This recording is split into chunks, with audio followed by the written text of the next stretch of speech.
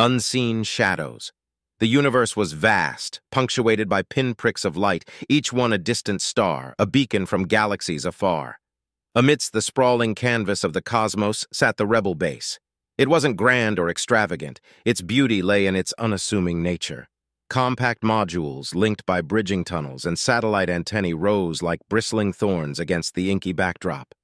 It was a hidden jewel, a place of hope and resistance, its location known to only a trusted few. At this tranquil edge of space, danger slithered forth, undetected and malevolent. Two colossal Drac behemoths, constructs of nightmarish design, steadily made their approach. Their surfaces, dark and matte, absorbed any ambient light, rendering them near invisible against the obsidian curtain of space. The behemoths were unlike any other vessel in the galaxy. Their presence was not announced with a blaze or a roar, but with a chilling, silent intent. They drew closer to the rebel base, their gargantuan forms casting imperceptible shadows on the cosmos. Within the base, all seemed normal. LED lights blinked rhythmically, consoles beeped occasionally, and the sensors, the first line of defense, appeared to be functioning at optimal levels. Crew members took turns observing the vast screen displays, ensuring that their sanctuary remained undisturbed.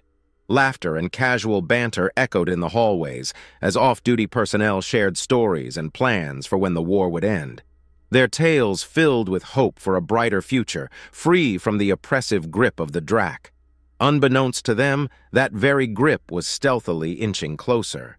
Meanwhile, in the expansive void outside, the lone patrolling fighter ship, the Silver Falcon, glided effortlessly. Its pilot, Lieutenant Varys, was a seasoned warrior. His eyes, accustomed to the variances in the cosmic panorama, continuously scanned the vistas for any anomalies.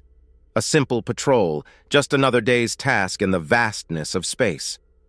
The stillness was usually a sign of peace, a welcome respite. But today, as Varys steered the Silver Falcon through a cloud of space dust, his sensors blipped an unusual pattern. He squinted, leaning closer to the dashboard, trying to decipher the abnormality. And then, like ghostly apparitions emerging from a fog, the outlines of the Drac behemoths began to materialize on his screen. They were still distant, but their massive forms were unmistakable, and they were headed straight for the rebel base. A cold surge of realization jolted through him.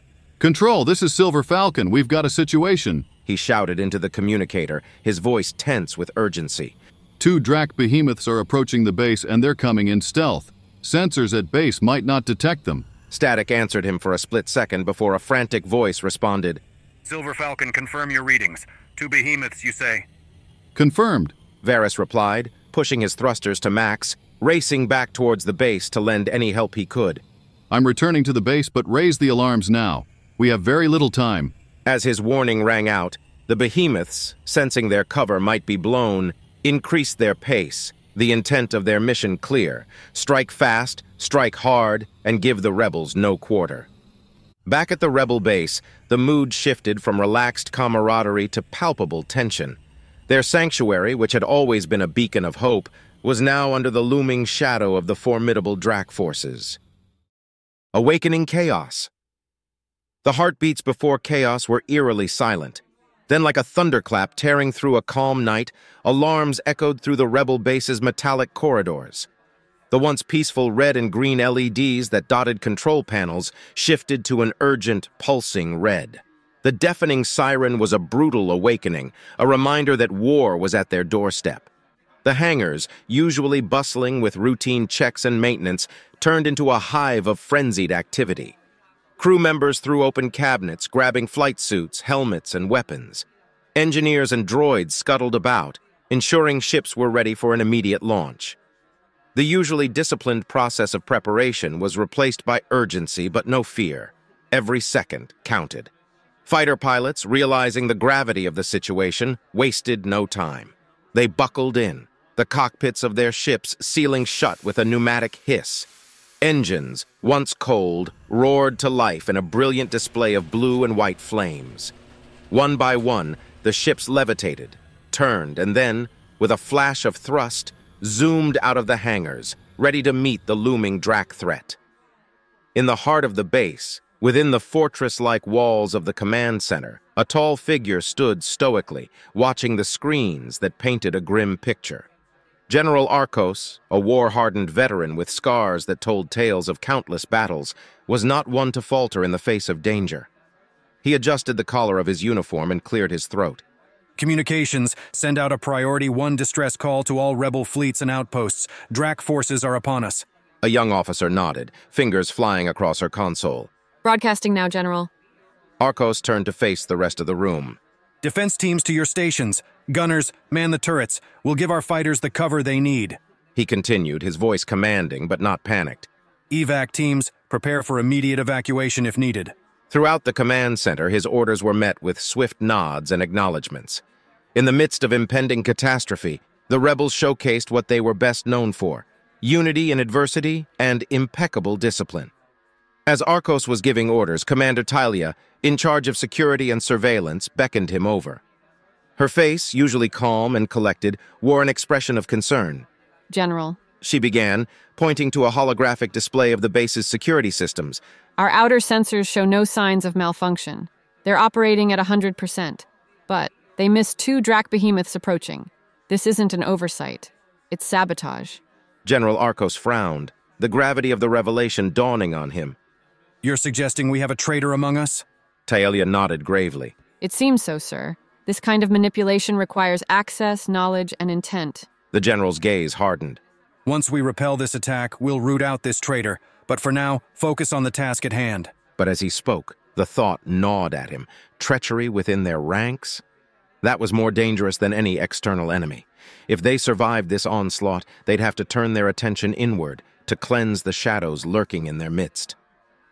Outside, the first wave of rebel fighters met the vast expanse of space, their formations tight and determined.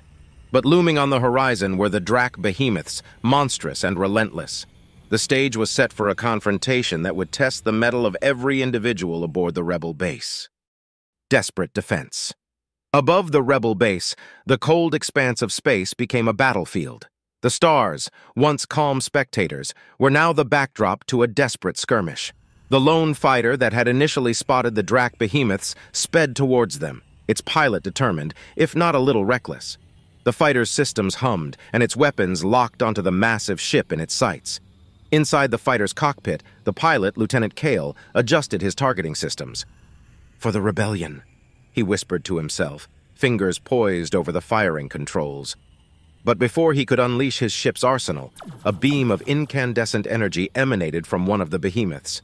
The fighter didn't stand a chance. With a brilliant flare, the ship was no more, reduced to debris in mere moments. Witnessing the fighter's swift obliteration, the other rebel ships quickly formed squadrons, attempting to mount a coordinated attack. But the behemoths, with their advanced weaponry and nearly impenetrable shields, were a force to be reckoned with. Rebel ships danced around them, firing bursts of energy, trying to find a weak point. But with each passing second, another rebel vessel was picked off, its sacrifice only further highlighting the difference in might. Inside the rebel base's command center, an officer tried desperately to establish a communication line to the behemoths. Drac vessels, this is Rebel Base Alpha Point. We wish to negotiate a ceasefire. We are willing to surrender to prevent further loss of life. Please respond. But the only response was the silent continuation of the Drac assault, their actions speaking louder than any words. General Arcos watched the grim spectacle unfold on the command center's screens. His face was ashen, the weight of command heavy on his shoulders. Around him, the mood was somber, the room filled with an oppressive silence broken only by the occasional blip of a radar or a whispered order. Turning to Commander Taelia, Arcos's voice carried a note of defeat, but also determination. Initiate full evacuation protocols. We can't hold them off. It's time to save as many as we can. Taelia, ever the stoic figure, nodded. I'll oversee the evacuations. We have escape pods and smaller ships that can scatter and make it harder for the Drac to track. As she relayed orders, Arcos made one more plea over the communications channel, his voice echoing the desperation of their situation. All rebel ships disengage and return to base. We are initiating full evacuation. Protect the escape routes at all costs. But even as the order was given, a new hope emerged. From one of the hangars, two sleek, arrow-shaped vessels emerged, their design contrasting sharply with the bulkier rebel ships. Their engines shimmered with a unique hue, signaling the presence of advanced FTL drives. As they maneuvered into open space, they darted around, evading Drac fire with agility that was nothing short of awe-inspiring. The command center crew watched with bated breath as the two vessels danced their deadly ballet. Then, just as a Drac beam came perilously close to one of the ships, both engaged their FTL drives, disappearing in a brilliant streak of light, leaving the battlefield behind. A murmur of hope ran through the command center. Those ships carried vital information, data, and possibly high-ranking rebel officials. Their escape was a small victory in what seemed like an inevitable defeat. Arcos, looking on, allowed himself a small, grim smile. The fight isn't over, he murmured. But as the Drac behemoths bore down on the rebel base, that fight was about to become even more challenging. Drac's fury. In the midst of space, the rebel base, which had once been a beacon of hope for many, now stood surrounded by two monstrous Drac behemoths. The giant ships, casting a long shadow upon the base, seemed almost impatient in their silent weight. The base, in contrast, looked fragile, its defenses weakened and morale crushed.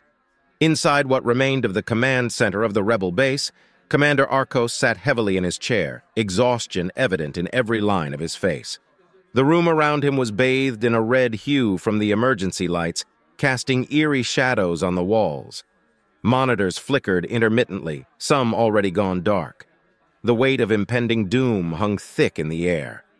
Taking a deep breath, he reached for the communication console, his fingers hovering above the distress button. The few crew members who were left turned their attention to him, waiting for his next move. "This is Rebel Base Alpha Point's last call," he began, voice trembling but resolute. "To anyone listening, we are under siege. The Drac are here, and they have breached our defenses. We suspect sabotage. Someone on the inside allowed them to get this close undetected. Trust no one." He paused, swallowing hard. "If you hear this, make your way to Omega Base. That's the new rallying point. Stay away from here, and remember, there's a traitor among us. Do not—" His words were cut short by a massive explosion that shook the base. As Arcos was thrown off his feet, the communication line went dead, the screen turning to static. Outside, the two Drac behemoths had begun their methodical annihilation of the rebel base. Arcs of destructive energy crisscrossed space, turning structures into ash and metal into molten fragments. Escape pods and smaller vessels attempted to flee, but they were picked off with chilling efficiency. In mere minutes, what had been a proud symbol of resistance was reduced to a scattering of debris amidst the vast expanse of space. Once the last echo of the destruction faded, the behemoths, having completed their grim task, slowly started their retreat. The space around them now held a graveyard's silence, broken only by the occasional piece of debris pinging against their impenetrable hulls. On the bridge of the lead Drac behemoth, the atmosphere was starkly different. The dimly lit space was dominated by a massive view screen, now showcasing the remnants of the rebel base. Drac officers moved with purpose, each at their station, maintaining the behemoth's immense systems. At the center of the bridge stood the Drac commander, a towering figure with scales shimmering in the muted light. He observed the destruction for a few moments, his expression inscrutable. Then, with a nod of satisfaction, he turned to his communication officer. "Open a channel to Sector Commander Carvan." The officer quickly complied, and the image of Carvan, the mastermind of this assault, appeared on screen. Report. Carvan's voice was cold, expecting success. "The mission is complete." The commander replied succinctly. "Rebel Base Alpha Point is no more." A pause lingered, Carvan's eyes narrowing. The traitor's sabotage of the sensors? "It worked flawlessly." The commander responded, a hint of pride in his voice. "They had no idea we were approaching." Excellent. Carvan replied, satisfaction evident. And Commander? He added. Well done. As the transmission ended, the Drac commander allowed himself a rare, fleeting smile. The might of the Drac had been showcased, and the rebels were given a brutal reminder of the vast gulf that stood between them. In the cold, unforgiving void of space, the ashes of the destroyed rebel base bore silent testimony to the Drac's unyielding fury.